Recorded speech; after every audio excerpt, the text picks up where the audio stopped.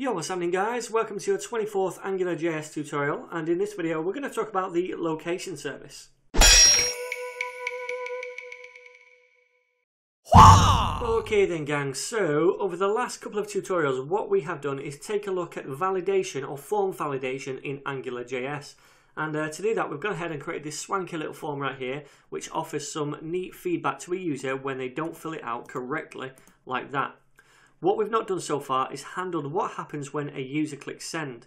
So we're going to do that in this tutorial. Now, in a real world application, what you're probably going to want to do is grab that data and either forward it to an email inbox or send it to a database or something. Now, that's kind of beyond the scope of this video, so I'm not going to do that here. But what I will do is show you the location service in AngularJS, which lets us forward the user when they successfully complete the form and click send to a new URL or route and show a new view such as a thank you message or something like that. Okay, so the first thing we need to do is create a new view for that success message, and I've already done that. I've gone into views, created a new file called contact-success.html.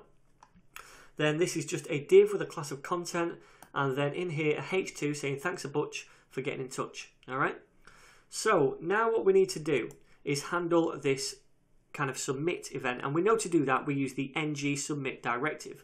So we pop that right up here on the form, ng-submit, and we set that equal to a function which will fire when this is clicked. Alright, so let's do that. Let's set it equal to a function called send message. Now obviously nothing's going to happen when we click this once it's filled in because this function doesn't yet exist. And actually no controller even controls this view yet.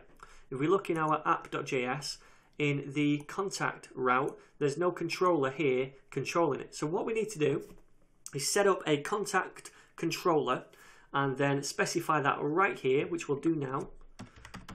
Controller, contact, controller.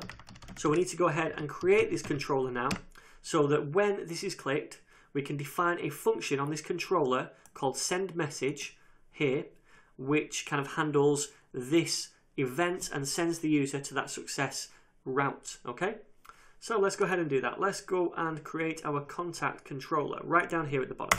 And by the way guys, this is getting pretty large, this file now. In a real world application, what you'd probably want to do is separate this into separate kind of chunks of JavaScript, such as make a controller directory right here and then stick all your controllers in there separately in different JavaScript files. And just remember to link them all up in the index file.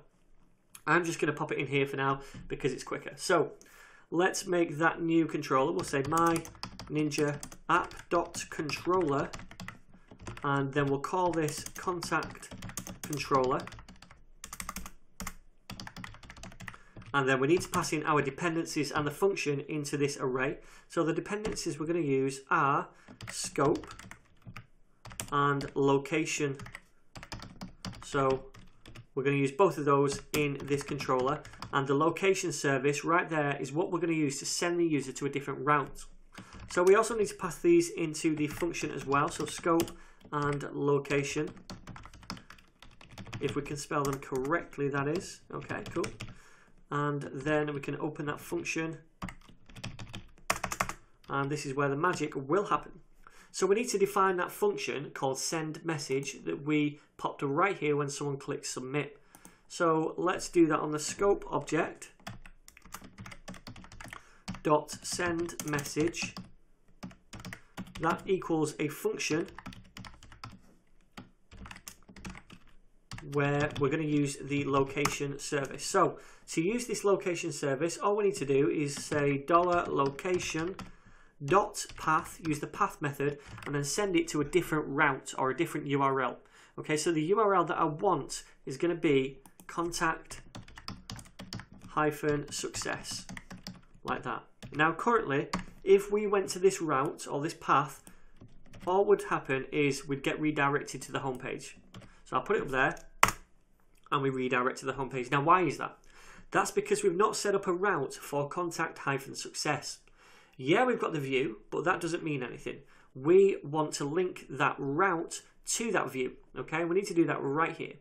So let's just copy this for now and paste it down here, and we'll say when the URL or the route is contact success, we want to use the contact-success view, and the controller is going to be the same controller, contact controller. Okay, so now when we visit contact success, we should get that message. Thanks a bunch for getting in touch. So let's just go back to the contact page.